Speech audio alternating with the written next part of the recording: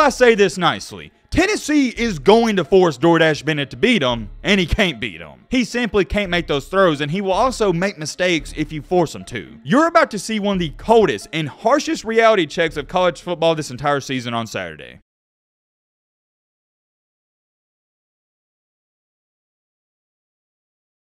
Ho, ho, ho, Merry Christmas. Ladies and gentlemen, we are one day away. Tomorrow is the day that us, college football fans, me and you, we dream about. This is what we live for, these types of matchups. You got two of the best teams going at it, not in a playoff game, but a regular season game. It doesn't get better than this. The only way it would disappoint is if Georgia or Tennessee, they blow out one another, and I don't think that's going to happen. All throughout this week, especially in the last couple of days, we've talked about Tennessee, Georgia a lot. Rightfully so. It's a top 2 matchup, or technically a top 3 matchup. But I don't think anybody minds us talking about it a lot on the channel because it deserves all the hype and attention in the world. All throughout this week, it's all I've been thinking about, and if you want me to be honest, it's all I was thinking about last week as well. Maybe some of y'all are just like me. Let me know in the comment section. Every night I go to bed, I'm like, okay, we're one day closer to the Tennessee and Georgia matchup. That's how excited I am for this game, and let me remind you, I'm a Bama fan. Whoa, whoa, whoa, whoa, whoa. Hold on. I saved the best for last, though. I want to dedicate today's video to one player and one player only. Stetson DoorDash Bennett. Have we already talked about him a little bit here and there? Yes, but we haven't talked about him enough.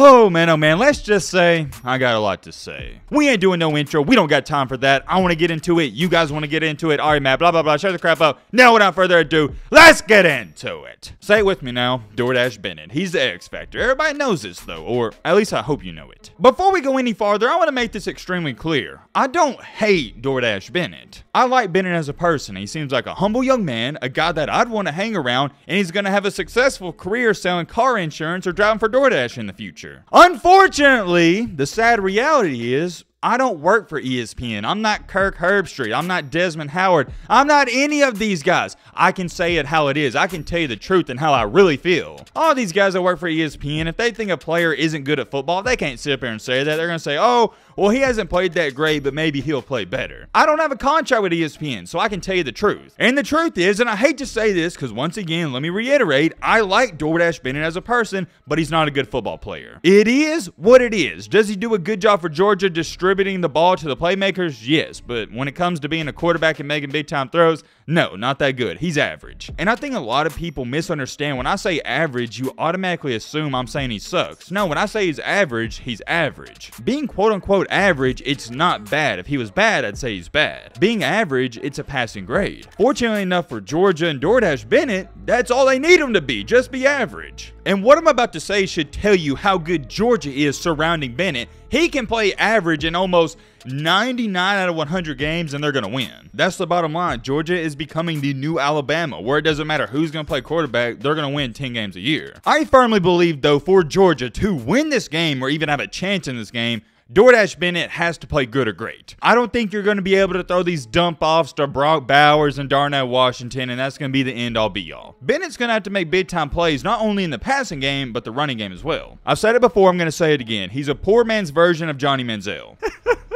Here's a fun fact for you. The two starting quarterbacks on Thursday Night Football last night were 24 years old, and Stetson Bennett is 25, and Hendon Hooker is also about to be 25. This Tennessee-Georgia game is simply the battle of two middle-aged old men. Hendon Hooker and Stetson Bennett got 2 house mortgages, and they're still in college. Hey, it is what it is, though. Let's cut the bull crap and look at some serious numbers. I'm going to show you Hooker's numbers first. We all know he's been playing phenomenal this year. My Heisman frontrunner. He's got 2,300 passing yards, 21 touchdowns to only 1 INT, QBR of 91.3. Not too bad. But then you take a look at DoorDash Bennett. He's right up there in the passing yards. He's actually 1 spot behind Hendon Hooker with 2,349. Now, yes, he's far behind in the touchdowns to interception ratio, but the QBR right up there with him as well, 84.2. So on paper, DoorDash Bennett, he looks like a good quarterback, but trust me, he's not. Y'all know how I ridicule and criticize Ohio State for their cupcake schedule in the Big Ten. That's a different conversation for a different day.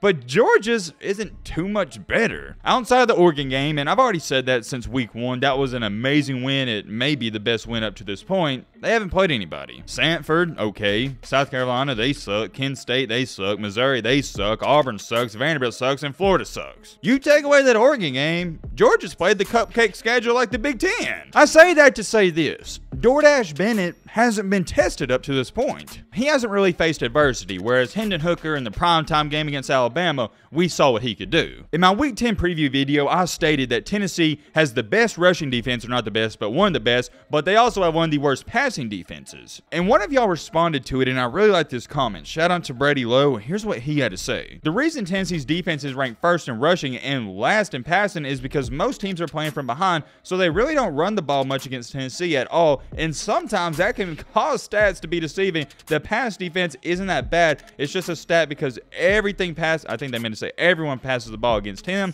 and I think they meant to say them there because they have to. I don't know why, but I didn't think about it. That's a great point. So maybe, just maybe, Tennessee's passing defense ain't as bad as we try to make it out to seem, or I try to make it out to seem. Now, granted, they're not good. Bryce Young carved them up like a pumpkin, but I would say they may not be as bad as I've been trying to make them out to seem. It's also vice versa. Maybe the rushing defense ain't as good as I've been trying to make them out to seem because nobody's running the ball against Tennessee. Well, they are running the ball, but like that comment said, most teams are behind, so they're passing a lot.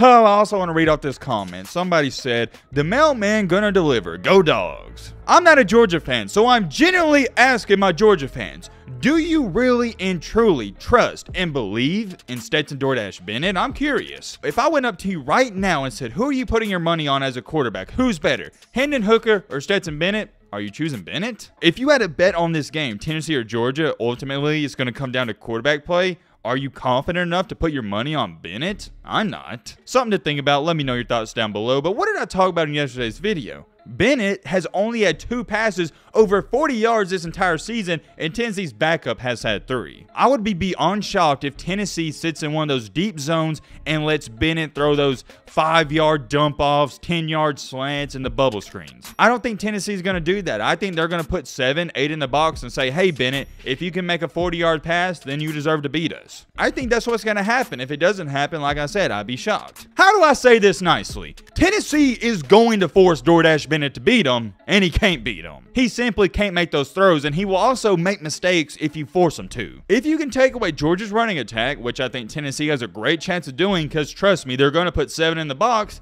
then you only got one guy to stop, and maybe he stops himself, and that's Bennett. You're about to see one of the coldest and harshest reality checks of college football this entire season on Saturday. This isn't an if, and, or but. Stetson Bennett will get exposed. I'm going to go back to this. Remember when Alabama beat Stetson Bennett 2 times in a row before the championship game? Why did Alabama win? Because Bennett made mistakes. Bennett had costly interceptions, and even in the championship game, he had a costly fumble that led to a touchdown. Come on, guys. It's common knowledge. Bennett cannot win you a shootout. Yeah, he can win you a game when you hold Alabama to 18 points in the championship, but when it comes to a shootout, there's not a chance. And whether Georgia likes it or not, you're going to play in a shootout. Tennessee is going to score more than 30 points at minimum. I hope that Bennett proves me wrong, but he's not going to. I've seen him play for 2.5 years. I know who he is, and I know how he plays. And the rest of the country is going to see I'm right on Saturday, because once you take away those 5, 10, 15-yard passes, Bennett's just your typical average quarterback. There's nothing special about him. There's a reason he's 25 and playing college football. He's not that good. I'll leave it at this for now.